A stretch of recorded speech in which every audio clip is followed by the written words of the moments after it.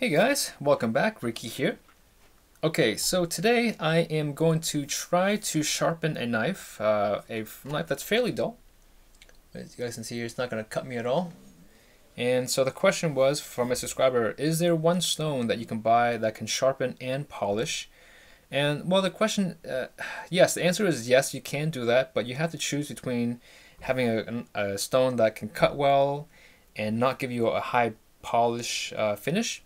And so I can't think of any stones that can actually sharpen your knife and give you a high polish. Okay, so if that's what you're looking for, you're better off getting a combo stone where you can get a 1000 grit on one side and a 6000 grit on the other. But if you are willing to forego a stone that has a combo stone and go for one stone, the Chaucer 3000 is a really good stone for that because it cuts well.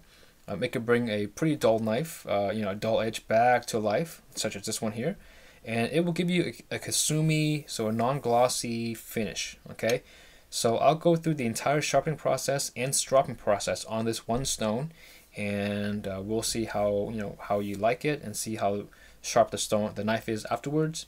And I'll walk you guys through my sharpening process and the polishing process. Okay, so this is a splash and go, so you don't need to apply any water or any pre-soaking at all. I should say apply water. You need water, but no pre-soaking required. Okay, and so the stone's been cleaned from a previous session, and again the knife is fairly dull, as you guys can see here. It won't cut me at all, and so this is not going to be necessarily a tutorial, though I will talk you guys through what's happening. But I won't walk you through everything as if I'm going through a tutorial, okay?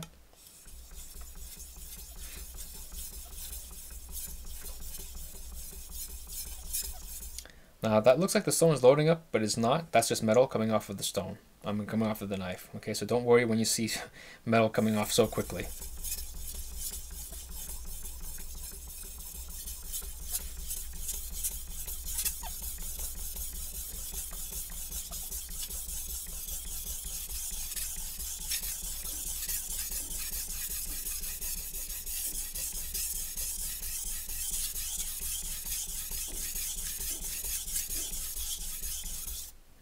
Okay, that's one pass.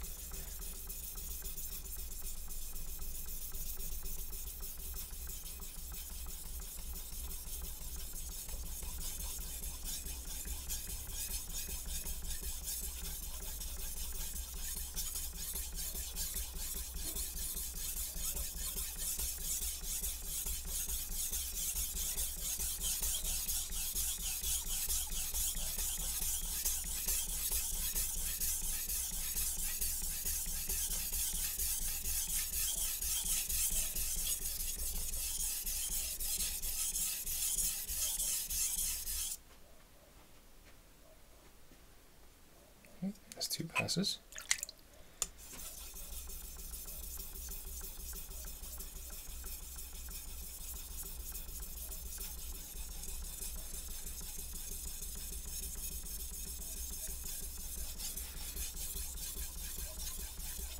So, sorry about that. I was actually talking. I was lifting my hand at the same time. So notice what's happening right now is I'm actually allowing the knife, the curvature of the knife, to control the sharpening. Because this knife here has a pretty rounded belly, so you don't want to do a static sharpen straight. You want to allow the edge to be rounded and maintain that that radius there.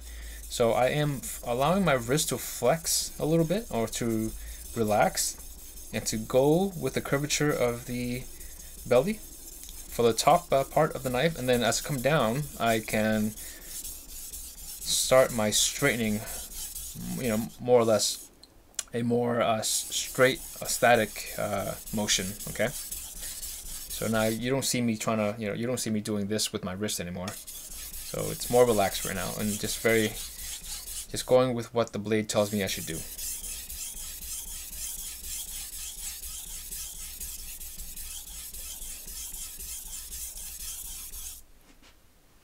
Okay, so I believe that was 3 passes. And I can probably move on at this point. So it's got a very, very fine burr. I can probably sit one more because this was fairly dull when I started. Yeah, but I'll just do it just to be safe.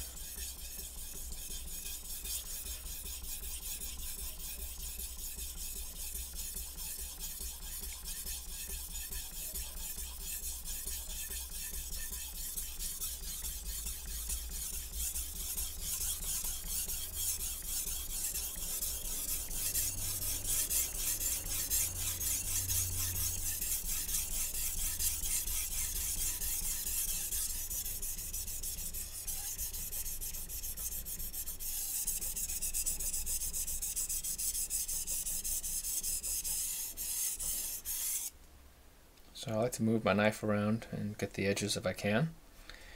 Alright, we're going to turn this thing around and do the left side.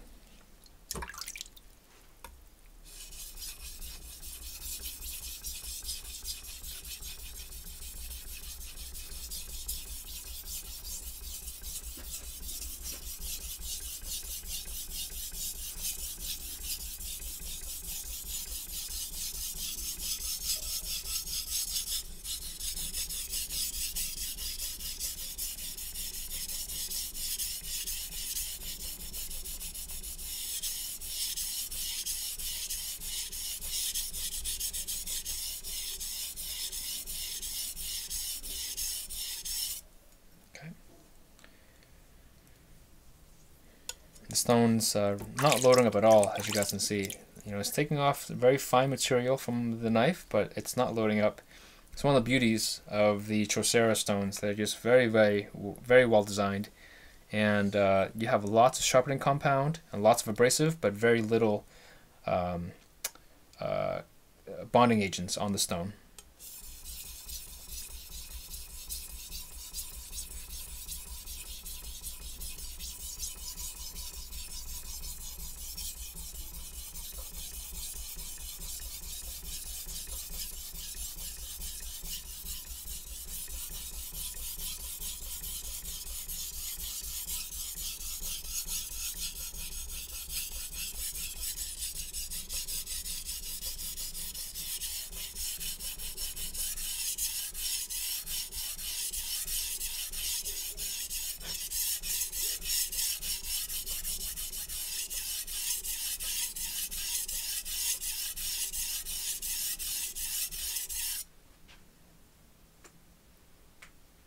Okay, so that was 2 passes, I believe, and this feels quite good. So I'm just going to go one more little quick pass here.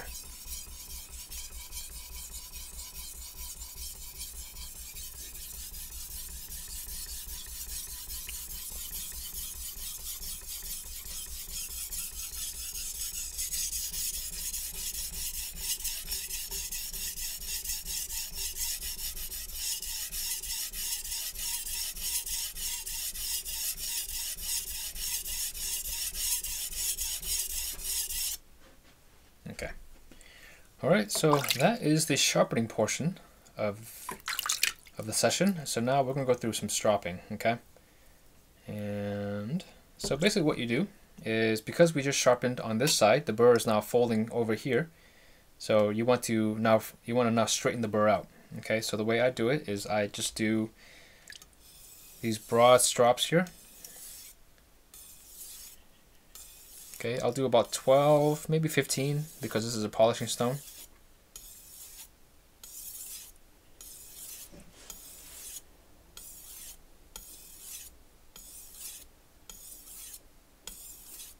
Okay, so I think that was 15. And so now you can come this way. If this angle is too much, for a lot of folks it is, especially if you're starting off. Okay, coming this way. For me, it feels very normal to me, but a lot of folks can't get there when they're starting off. So you want to come from here. You want to come from the back side or the bottom of the knife, and that works just as nicely as well. And it's much, much easier on your wrist, and it's easier to hold this angle for a lot of people who are starting out.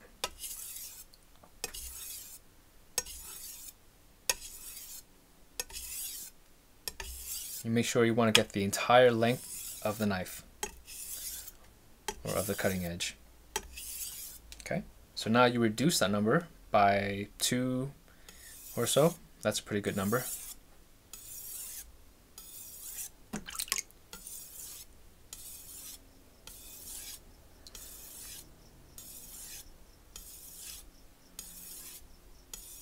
Okay, now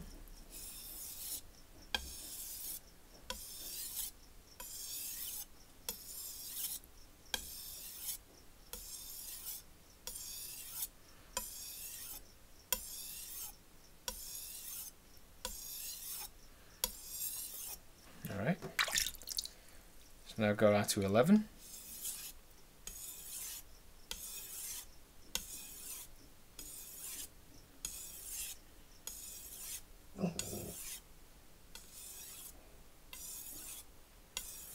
I have my dog here with me, and there's a squirrel taunting it from outside. So you might hear a growl once in a while.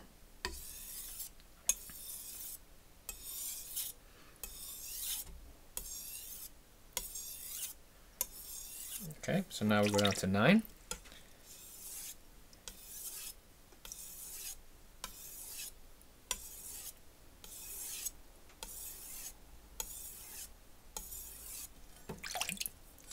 So now we'll go this way.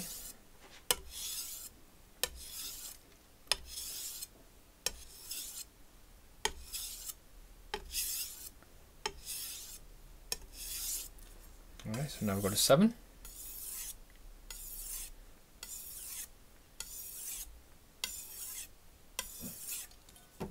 All right, so 7.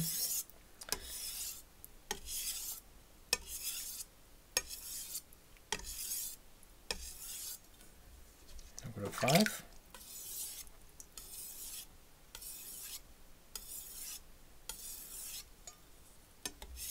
5 on this side. Go to 3.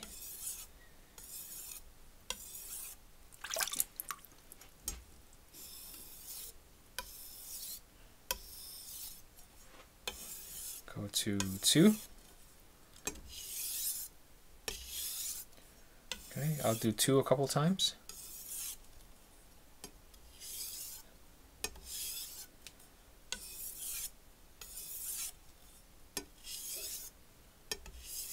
Okay, so now I'll go to 1.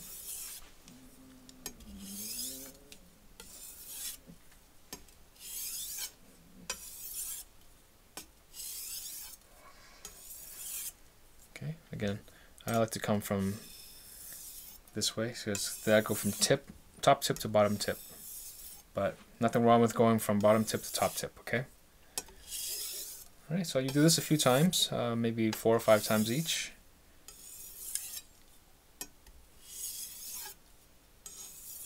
Okay, let's go one more. Okay, so now hopefully I have a fairly sharp edge. I think I do. What I'll do now is, yeah, so there's you can deburr it. If you wanted to run it through a piece of wood, you can. Nothing wrong with that. Sometimes that can, sometimes that usually helps, okay? But if you're going from a stone that's 3,000 and you're going to polish and strop it, that may not be necessary, especially if you don't allow the knife to develop a really big burr. If you do, that's probably good to remove it on a piece of wood. But you know, I was very light on my stropping and sharpening, and so the burr that developed was very, very fine. And by stropping the way, you know, by the final stropping that I was doing, that removed pretty much most of the big burr. And so I'm not worried too much about having to pull the knife on a piece of wood. Though if you guys prefer that, nothing wrong with that.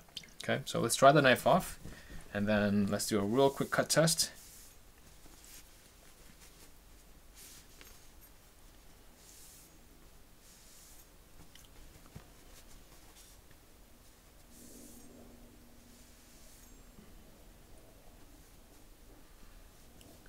Okay, sorry. All right, here we go.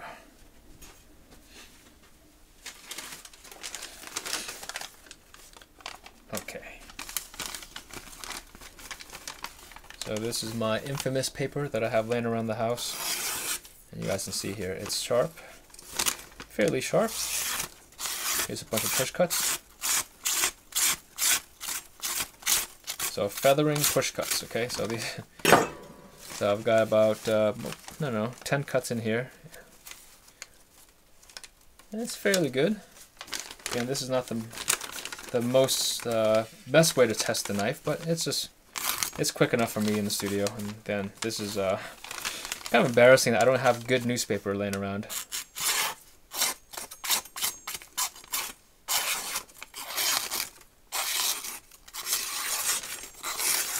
Okay, so the knife is fairly sharp. Okay, and this is just a really quick. I mean, this is just a really quick session here. I'm not trying to break any records here or trying to you know, cut sushi. I just wanted to to show you that you can sharpen a knife on one stone and polish. Okay, so this is a really good stone for that. Again, there are other stones out there that can achieve this result as well. It just so happens that this is a stone that I really enjoy, and I've always gotten really good results from the Trocero 3000. So that is it. Hopefully hopefully you enjoyed watching the video. If you guys are here for this long, thank you guys for sitting and watching the video. And yeah, so feel free to drop me a line if you guys have any other questions. If you guys have any requests with other demos that you guys want me to do, I will certainly do that for you. A lot of the videos on my channel are made based on what people ask me or what people request of me. Okay, so thank you guys for watching. If you guys like the video, give the video a thumbs up, and please subscribe. Hope you guys do, and I'll catch you in the next video.